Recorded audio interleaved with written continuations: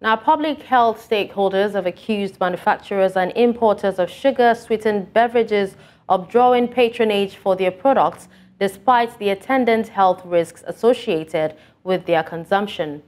One of such stakeholders, the Corporate Accountability and Public Participation Africa, also alleged that manufacturers and importers of sweetened beverages use underhand tactics to influence government policies to remain in business. Again, Marvelous Obomanu reports. The Corporate Accountability and Public Participation Africa, also known as CAPA, is one of Nigeria's leading public health advocacy groups. CAPA, in collaboration with other public health experts, recently met with newsmen in Abuja, raising concerns over the strategy being employed by industry players to draw patronage for sugar-sweetened beverages, which are detrimental to the health of citizens. SSB Industries heavily invest in advertising and marketing to promote their products. Industries should market their products. That is not a problem. However, they have the responsibility of providing comprehensive information, especially regarding the health-related effects, the risk associated with their products.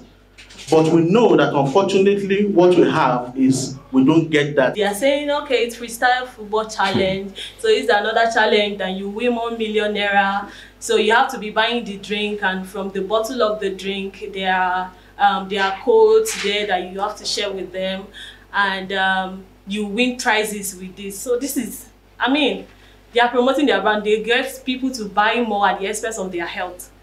In developed countries now, they are now prohibiting the use of SSB.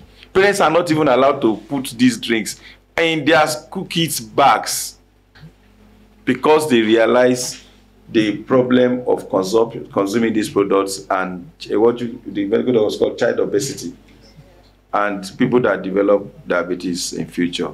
Here in Nigeria, they are now using our children to even promote those products.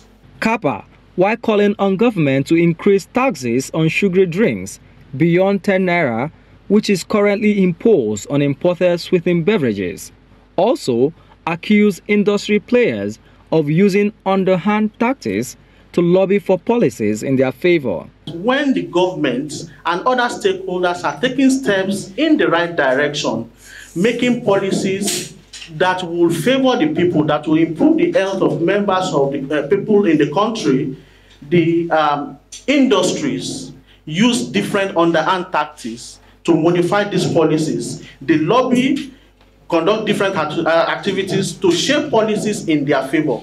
Even for all the products that we have in Nigeria, all of them, their prices have multiplied, tripled within the past 1 year. As a result, simple economics, as a result of inflation. Because it's a fixed rate of 10 naira, the value of 10 naira in 2022 is less than 30 kobo today. With Nigeria currently in need of funds for development, CAPA is calling on government to take advantage of the popularity of sweetened beverages, increase tax to raise revenue, and also discourage consumption. Marvelous Obomanu, reporting for News Central.